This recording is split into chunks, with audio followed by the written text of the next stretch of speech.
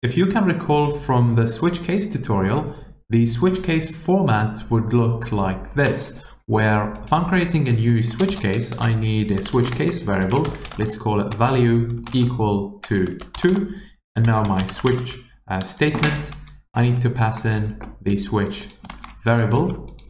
And the format would pretty much look like this, where I'll add just a couple of cases to demonstrate. So it'll be case 1 break, case 2 break, and then the default case. Okay, and that's the format where the cases are at the same indentation level as the switch case itself, as the switch braces.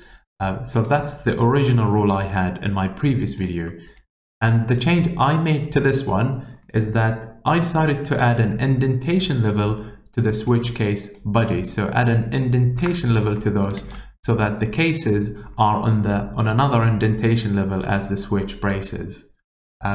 This is to make it visually disconnected, and that does make the code look better and a lot easier to read. So now the rule would look like this for switch case formatting, because I think it's much better to do it this way.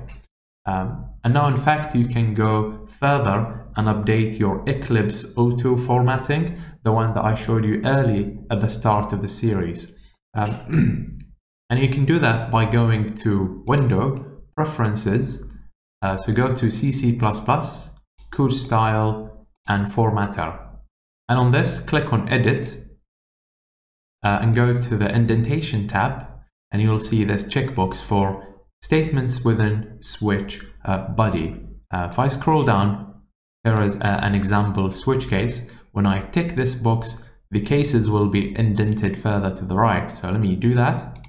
You see this one came a bit to the right, and that's what I need. So click on Apply, OK. Now Eclipse will automatically do the formatting for us. So let me try to recreate this switch case again, and you'll see when I go to the new line, Eclipse will realize that automatically. So open a brace, click Enter, now do case 1.